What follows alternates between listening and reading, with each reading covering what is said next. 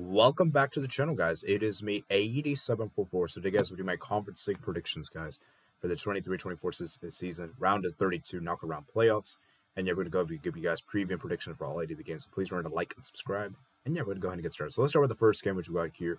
It is Sturm Graz versus Slovan Bratislava. Sturm Graz, for me, I wasn't too impressed what they did in the group stage. And the Europa League, obviously, I think they finished third in the group behind, above Lech Poznan, and obviously finished below Sporting and Atalanta.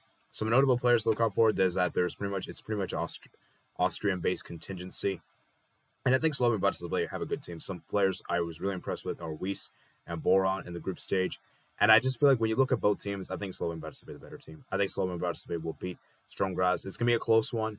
I don't expect a lot of goals, but I just feel like Slovan Bratislava have more experience than Sturm Graz. I feel like they're decent defensively, but they don't offer enough going forward. So I think Slovan Bratislava just have more firepower in that attack. So I'm going to go Slovan Bratislava to advance to the next round. Next up is Union SG versus Frankfurt. Union SG, man, what a team this is, man. I really like this team because they have some good players like Nielsen, Amani, Puertas, and they did lose some big players over the summer. They lost, obviously, Tuema, and obviously they lost Boniface. And for Frankfurt, this team has been regressing. I've not been impressed with Frankfurt. Some players to look out for, though, are obviously Marmouche. He's been a good player. Obviously, Gotza and Trapp. But yeah, I think I'm going to go Union SG, honestly. I've not been convinced with Frankfurt. They finished second in the group behind PAOK, which they shouldn't be doing. And I think Union SG is going to do it. I don't think Union SG will advance the next round. Next up is Olympiacos versus Ferencvaros. This is a very interesting one, guys. Olympiacos, obviously, their main talisman is Youssef El Arabi. Now, at the time of recording this video, Youssef El Arabi is not fit. He's currently injured, which I think is a big blow for Olympiacos. I just think that he's so important to that team when he brings so much goal scoring to the team. Ferencvaros, for me, are really impressive. I was really impressed with Ferencvaros. Besides that 3-0 loss to KI at Classic at home, they've been great this season. And so I just think Ferencvaros has been amazing. Players to look out for, obviously, Varga, Debush, the goalkeeper.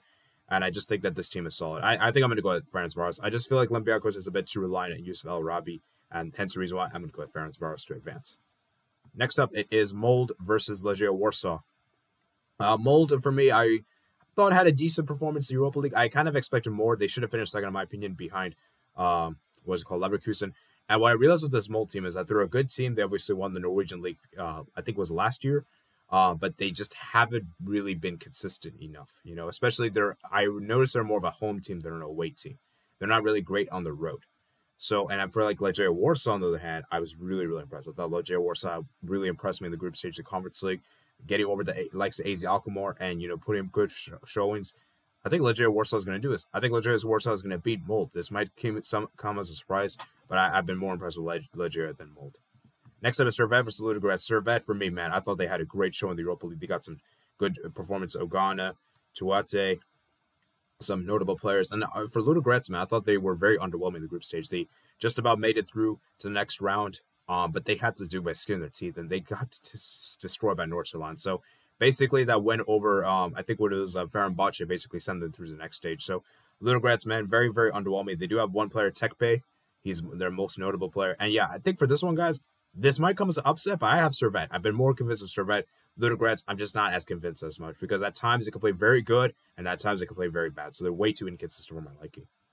Next up is Real Betis versus Dinamo Zagreb. This is a very interesting matchup because I honestly genuinely believe Dinamo Zagreb could get a result here. Because Real Betis, as good as they are attacking-wise, like players like Isco, Fekir, and Perez, they're defensively very suspect. And for Dinamo Zagreb, they're very good in the counterattack. Obviously, Petkovic is a very big player. Obviously, you got him as well, Marami.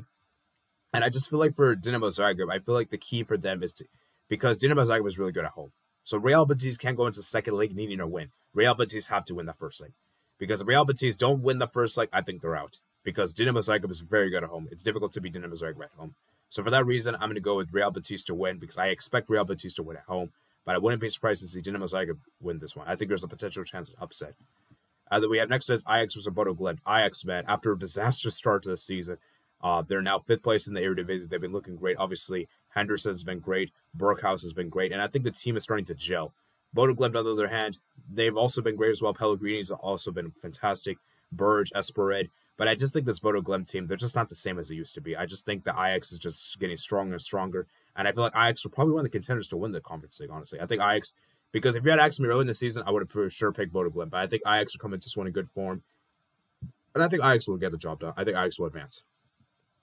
Next up, the final matchup we got here is Maccabi Haifa versus Gent. Maccabi Haifa, man, what a team this is, man. I really like this team. Pirot is a very good player. And I think for Maccabi Haifa, the thing is that they have to get the result at home. Because if they have to go in the second leg, need to win away in Belgium, it's going to be very difficult because this Gent team have so many difference makers. They have so many big players, strikers in particular. They could score a lot of goals. You know, Coopers, Soyok. And so, yeah, I'm going to go with Gent for this one. I think for me, I just feel like Gent is more experienced, and I think Maccabi Haifa is going to struggle with inexperience. I think they'll make a lot of defensive mistakes. So that is my Europa Conference League predictions. I hope you guys did enjoy this quick video. Please remember to like and subscribe. Let me know your predictions in the comments below. And yeah, I'll see you guys later, man. Peace out.